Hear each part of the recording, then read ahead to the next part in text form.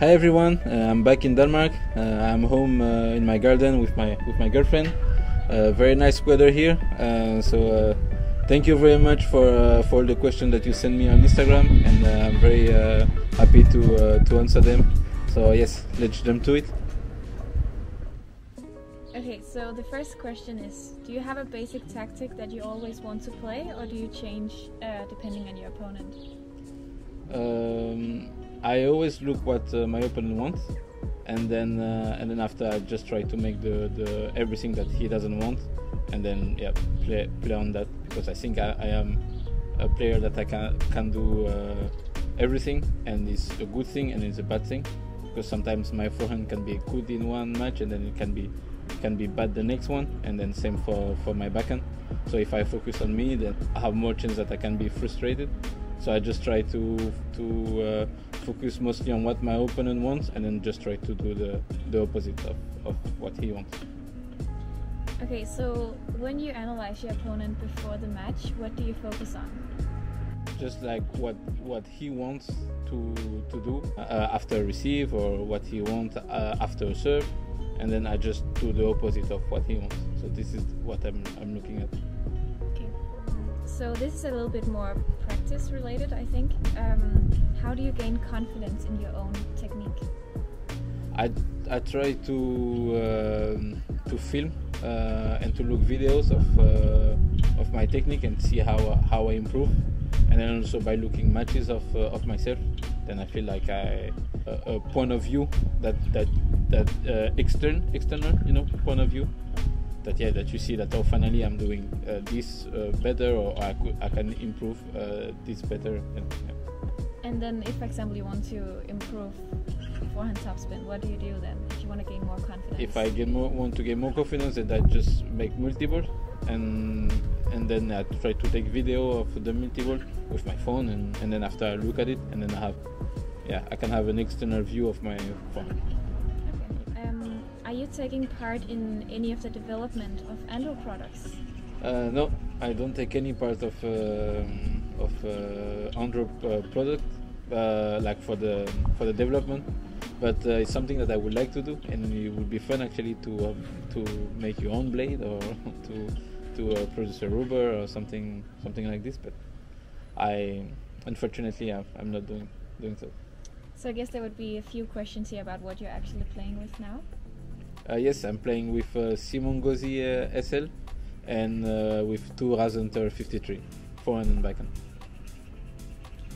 Okay, so there's one of your followers said that he heard a few young players saying that they would not like to be professional because it's either too difficult or too much effort or not enough reward. What do you think about that? I think they are right. I think the one part they are right, because first of all, they need much more effort than they think to become pro. So definitely.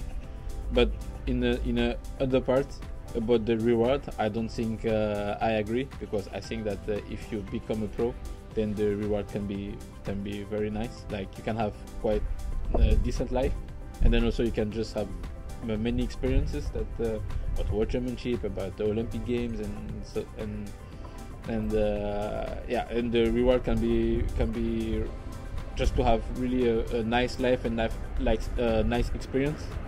But after, I agree that needs a lot of effort and much more than what they think to become a pro. And I think you know this is true. Yeah. So what would your advice be to these young players having these thoughts? I think, to be honest, if they are passionate, then I think it will go alone, and they will work hard, and then they will search all the time to be better, and etc. But after, if they are not really passionate, then I think they should just do it for fun. Yeah. So when in your career, or at what age, did you realize you were going to live off table tennis? I think I realized when I was 17, when I signed for my first professional club, and I think when I look at the professional players who were playing at that time in Pro A, then I realized that it's something that I want to do. for a living. So yeah, that was the time when I realized. So I think 17, 18 approximately. And what made you think that, okay, now this is what I want to do? Like, what made you convinced to do that? I don't know. I think I saw what they achieved in the life. I think it was Thiago Monteiro, Shegun Toyola. What they achieved in their in their life. They have many Olympics. They have played multiple world championship. They have been many times champion of their continent. And to see that they are settled in life and just doing what they love and traveling and all around the world, and I think this is what I wanted to do. So. Okay. And did you, like, at any point in your career regret making that decision? No. No? No, not any time. Okay, that's nice. So here's a question that's not about table tennis, and I'm actually a little bit excited for this. Who is your favorite singer? My favorite singer. I don't think I have a favorite singer. I just listen mostly old school like soul music, you know. Yeah. I mean, we did hear you sing in the shower in your past video. Is that something that you usually do? Yes. I should know that, right? I always sing in my when I'm taking shower. Trey songs. I think I have a lot of music of him, but I don't think he's my favorite. But it's what I have the most. But I listen everything. But yeah. Okay. What is in your physical workout programs? Before I was making a lot of fitness, like heavy lifting when I was kid. But then I stopped because I became too stiff and I had some problem in my hip. So actually what I do since now 3 years is a lot of intervals that I do in the hall, like rowing, bicycle, assault bike, and then combining this with some CrossFit exercise, and then after with my physio, he made program with me that I should work on my flexibility, mobility, and my stability. So I do a lot of exercise like this, yeah. But I don't believe so much on heavy lifting for table tennis at least. Yeah, and I'm sure you're also going to post more videos about your physical workout programs. I will. Yeah. So just to follow up to this, what is the exercise or the kind of thing that you hate to do the most? It's running. I hate running. I think I'm a good runner, but I hate running. It's so boring. But you ran a lot before when you were young. Yeah, when I was young, I ran a lot because I was not. I made a lot of stupid things when I was kid. So it was punishments. Yes. Yeah. Okay. One of a young table tennis player in Denmark asked you if you played in the German league, what team would you play for? I think I would play for Düsseldorf. I think it's the best club right now. I mean, they have won multiple German championship and multiple Champions League, and also T-Mobile has been here for I think 17 years. I think I'm not sure, but I think yes, it's the best club and to practice and it's a nice city to live in, and yeah, definitely Düsseldorf. Okay. Besides playing in Germany, would you consider playing in any other country? Yeah, there is many nice countries. Well, I mean, like nice countries and also like good for table tennis. Like Polish league is good, and Russian league also is good. So yeah, such leagues there is nice to. I mean, there's good competition. Okay. One person asks if he's saying nobody believed in Zhang Shik before he got champion. What is your idea about that? This is true actually. When he was young, he had some troubles, in China. Yeah, what I think about Zhang Jike is that he changed the game now.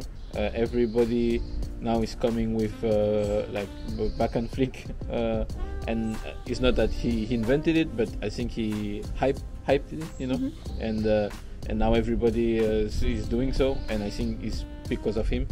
So yeah, nobody believed in him, but he came with one system, also one like technique that is really like his, you know. He's not the perfect player, but yeah, he made it through, and he won Olympics, everything. He has one of the best records ever. So yeah, I think you have an idea of what I think about him now. Okay, when are you going to break into World Top 50? Yes, this is a good question. But yes, this is my next goal actually. Yes, a year ago it was top 100, now I'm 70. So I hope that I will be top 50 very soon. But COVID stopped me on my way to top 50. But yeah, I'm waiting for the new tournament to start, and I hope that I will do so. Okay. And then there's the final question, and I've actually saved it for the last because I'm very curious. What is the most awesome thing about your girlfriend?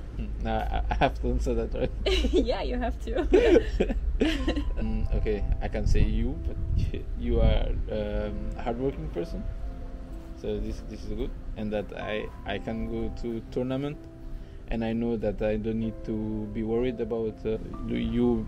And I know that you will just do your own business and stuff, and you're also very good at very successful at school and career minded. So I think this is a good thing that attract me and that I appreciate. So okay. Yes, nice to hear. It's the motherfucking Eagle Double G. Then I would like you to finish off telling all the viewers here a fun fact about yourself. A fun fact about myself. And if it's not fun enough, then I will tell one. I have any fun fact about myself?